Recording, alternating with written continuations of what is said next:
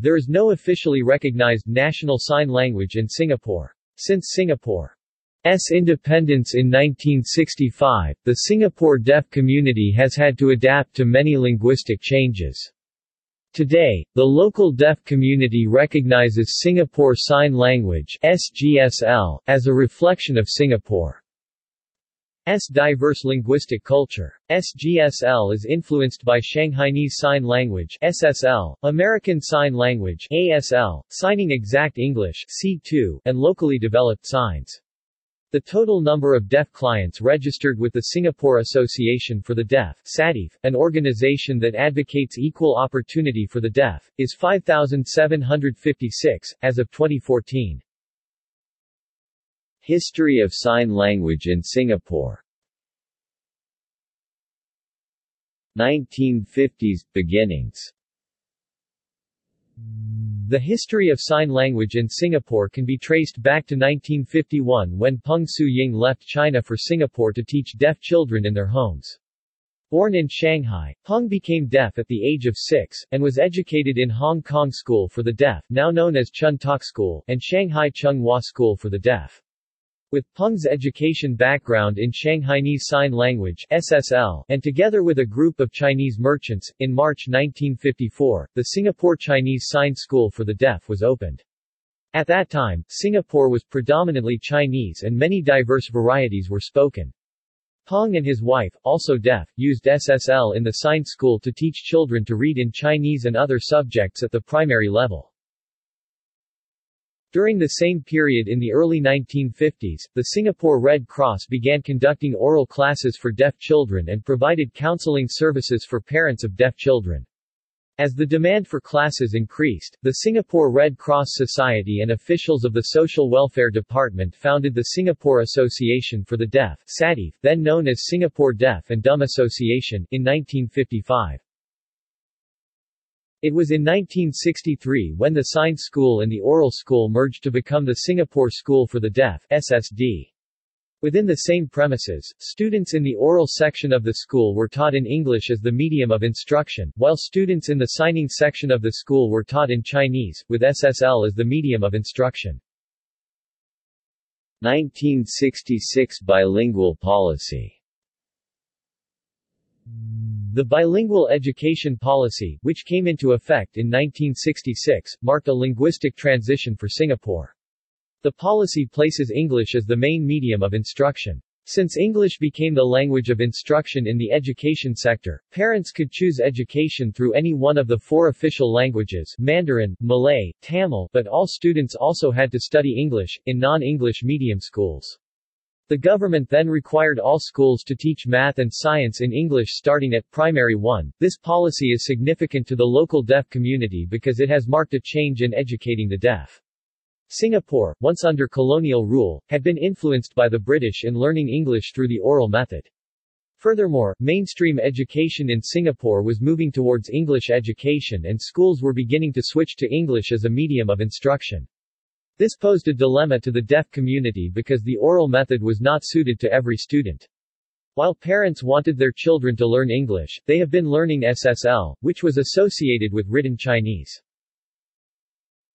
1970s. Lim Chin Heng, a former student under Peng, went to the United States of America (USA) to learn English and their sign system, the American Sign Language (ASL). While studying, Lim also got to know some of the professors and authors in USA who were developing a sign system to teach English specifically, called Signing Exact English (C2). Lim became the first Singaporean to enter Gallaudet University in Washington, D.C., an American university for the deaf. He graduated with a degree in mathematics, returned to Singapore and introduced ASL to the deaf community by 1974. Written English was known to be associated with ASL because ASL has seen the least number of generational breaks and was well transmitted as compared to European counterparts. The international deaf community looked up to America as having a strong tradition in protecting their deaf and deaf rights. Hence, ASL was adopted to teach English as a medium of instruction to the deaf because it was seen as the best sign language to learn English. In 1976, SADIF invited Francis M. Parsons, then an associate professor at the Gallaudet University, to promote total communication. Total communication is a philosophy which uses signs, speech, gestures, speech reading, amplification, finger spelling, or other mode of communication to provide linguistic input to deaf children. In the same year, LIM also brought back C2 to the local deaf community. By 1977, the total communication approach was fully implemented in SSD. LIM also taught basic ASL classes for teachers, and eventually ASL was taught to students in SSD. By 1978, C2 was adopted as the mode of communication and instruction by SADIF in its affiliated schools, in SSD and Vocational School for the Handicapped, now known as Mountbatten Vocational School. However, the signed section of SSD, which used SSL, was phased out in 1983 because there were gradually fewer parents who opted for a Chinese education for their deaf children. In 1985, SADIF joined the World Federation of the Deaf. 2000s. The term Singapore Sign Language (SGSL) was coined by Andrew Tay in 2008. Tay emphasized the importance of SGSL in the deaf community to help deaf people develop their self-esteem, self-confidence, cognitive power, as well as recognize their deaf identity. Present. Today, sign language used in Singapore is a continually developing blend of Shanghainese, American and locally generated signs. It comprises different types of systems, including C2, Pidgin Signed English (PSE), and gestures. SGSL is socially recognized and accepted by the deaf community in Singapore, and is a reflection of Singapore's diverse linguistic culture. Language and sign systems used in Singapore. While Singapore does not have a national sign language, the local deaf community recognizes Singapore Sign Language (SGSL) as Singapore's native sign language. This is because sign language in Singapore has developed over the last 6 decades since the setting up of the first school for local deaf in 1954. Hence, there is crucial need to preserve and maintain local signs invented by the deaf community in Singapore since the early 1950s. Various sign languages have been adopted and used by the local deaf community as a result of linguistic changes. SGSL is influenced by Shanghainese Sign Language (SSL), American Sign Language (ASL), Signing Exact English (C2), and locally developed signs. It also comprises different types of systems, including C2, Pidgin Signed English (PSE), and gestures. Today, SGSL consists of the following language and sign systems. Language systems. Shanghainese Sign Language (SSL), American Sign Language (ASL), Pidgin Signed English (PSE). Pidgin Signed English (PSE) is a variety or style of language that arises from contact between natural sign language, in this case being SGSL, and the surrounding spoken language, or between different sign languages. It involves the use of SGSL following the spoken English language word order with simplified or reduced grammar. The use of PSE also occurs when there is contact between two sign languages. In this instance, foreign signs borrowing, code switching, fingerspelling, mouthing, and mixed systems are used. Signed system. Signed Exact English (C2). C2 is a manually coded English system. It is a sign system that English language visual through the hands. It was developed in 1969 in Southern California, USA with the aim of teaching deaf children English. About 75% to 80% of C2 signs are either borrowed from ASL or modified ASL signs. Unlike ASL, C2 is not a language but merely a mode of communication. Current approaches to deaf education. Oral approach. Children with hearing impairments receive education through the oral approach method at the Conduction School for the Hearing Impaired (CSHI). The Directory of Services for the Disabled states that students at CSHI are taught using the natural auditory oral philosophy, which emphasizes the use of audition. Unlike students from the Singapore School of the Deaf (SSD), which is at present the only other Singaporean school specialized in education for deaf children, teaching is done without any form of signs or sign language. Hearing-impaired pupils in general public schools access the school curriculum through speech, in the same environment like their hearing classmates. The technological progress and development of hearing aids and cochlear implants allow hearing-impaired children to participate in class. Additional therapy programs provided by schools and other specialized institutions, as in the case of CSHI with their Audio-Verbal Therapy (AVT), or the Listen and Talk program at the Singapore General Hospital, aim to improve performance of hearing-impaired children in a beneficial setting.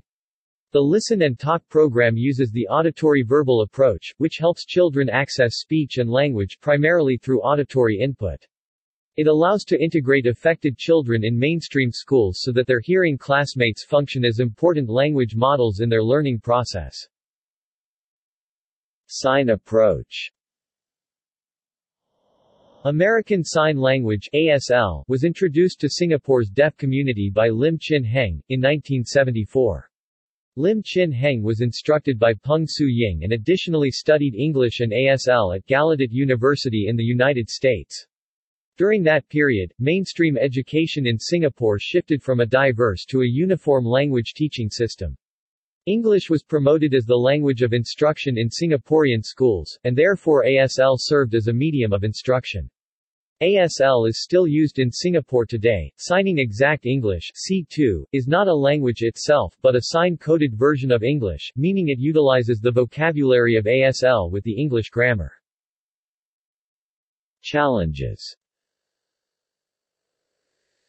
Sign language is often viewed as subordinate to spoken language. For both adults and children within the deaf community, this perception, to some extent, leads to them becoming unable to learn sign language, which negatively impacts them socially. The Deaf and Hard of Hearing Federation of Singapore acknowledges that sign language is not the popular choice to educate the deaf population, but it is of good benefit for parents to expose their deaf children to both sign and oral language. Local observations. It is difficult to determine if a bilingual, native sign language and English, education program for the deaf in Singapore would be beneficial, since little is known about their language. There is a lack of government documentation that recognizes a native sign language in Singapore, thus there is also not much regulation in place to monitor how useful sign language is for Singaporeans and its deaf population. It is a continuing process in improving its application. In Singapore, no one has been able to identify a language that is native of the deaf population, although the public would say that the deaf use sign language to communicate. This sign language, Signing Exact English (C2), is not a sign language, but a manually coded English sign system. While the C2 system is continually being used to help deaf people improve their grasp of English, Singapore Sign Language (SGSL) is evolving as another method for them to communicate. And both of these systems pose challenges to establishing sign language as a standard in Singapore. Challenges facing Signing Exact English (C2). The use of C2 to educate Singaporean deaf children and even adults, is an ongoing issue. This is because most of the deaf population in Singapore are not raised in English-speaking homes. Thus, parents have a difficulty learning sign language because these classes are conducted only in English and C2. The idea behind these systems is that deaf children will learn English better if they are exposed, visually through signs, to the grammatical features of English. However, exposure to them does not always provide children with the complete linguistic access, which is needed to internalize the whole language. So, there needs to be a better way for parents with hearing-impaired children to effectively communicate with them. On the other hand, if this concern with C2 is left unaddressed, more parents may choose to not educate their sons and/or daughters using C2 or sign language. Challenges facing Singapore Sign Language (SGSL). There is a need to standardize the use of Singapore Sign Language (SGSL) based on cultural elements. Language instruction of signing exact English for the deaf does not get used when they are amongst themselves in the deaf community. Despite C2 being adopted as the language of instruction among deaf children in Singapore since 1977, and its use as a system of communication in the deaf community in Singapore, it is of utmost importance to preserve and maintain local signs invented by the deaf community in Singapore since the early 1950s.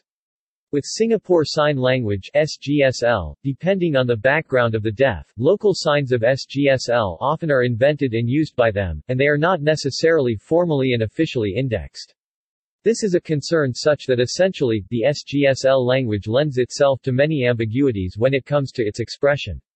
Additionally, Singapore Sign Language (SGSL) has not gone through any form of linguistic research study. This is because of a lack in government resources and funding.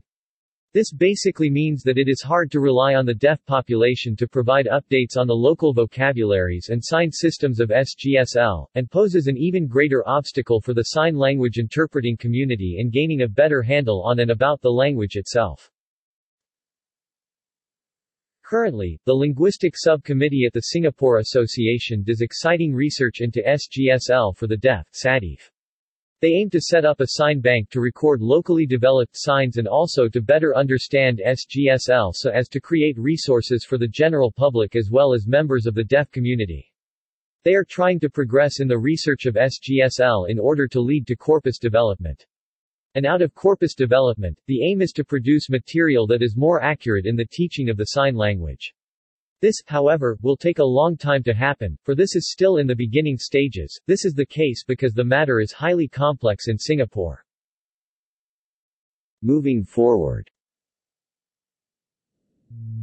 The Singapore Sign Language (SGSL) Linguistics Subcommittee has been formed to perform research on SGSL that will eventually lead to corpus development, which will be used to produce material that is more accurate in the teaching of SGSL. The committee is currently in its second term. Plans have also been made to start a preschool that focuses on language acquisition. In addition, SADIF organizes carnivals and exhibition with its partners to reach out and promote public understanding of deafness and awareness of deaf people in the society. SADIF has recently organized SGSL Week 2014, from 22 to 28 September 2014, in conjunction with International Week for the Deaf. The theme for International Week for the Deaf is Strengthening Human Diversity.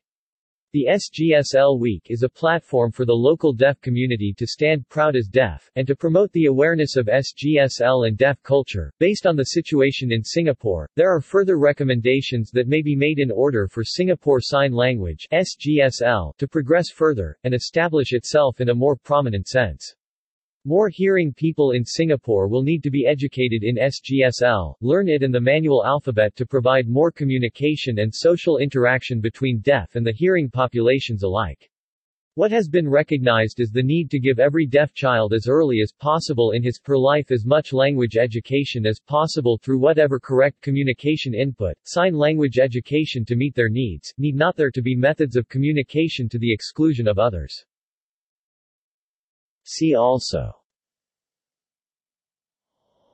American Sign Language, Chinese Sign Language, Deaf culture, Finger spelling, Hearing impaired, Manually coded language, Pidgin signed English, Sign language, Signing exact English, Total communication. References. External links. Singapore Sign Language page at the Singapore Association for the Deaf.